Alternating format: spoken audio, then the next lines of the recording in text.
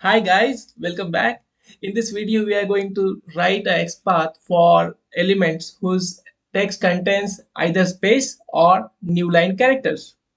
Before we start, let me tell you, we have created this video as requested by one of our subscribers.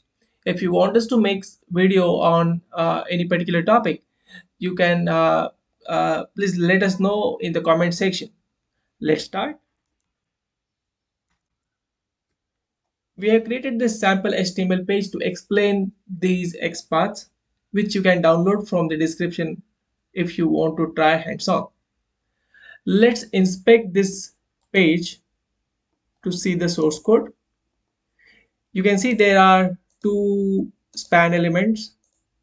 One contain spaces in its text and another contain new line characters. Now let's write XPath for this one. Type Ctrl F. This will open this uh, search box for you. Here you can type XPath. So you want to find span whose text is equal to, click here or click like. Okay. You can see this condition is not matching because this particular text here contains trailing spaces. We want to remove those trailing spaces. For that, please write this function normalize space.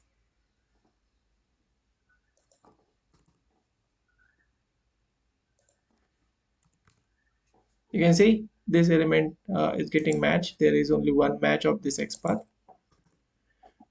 All right, so this is how you can remove trailing spaces from the text in XPath.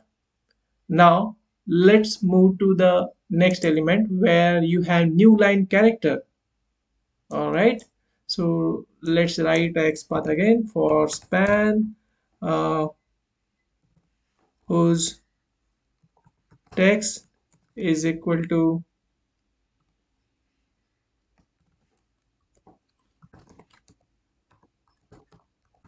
subscribe channel. Okay, you can see it's not matching because of the new line character. You can remove this. Okay, because there is no space here. Now instead of text you can use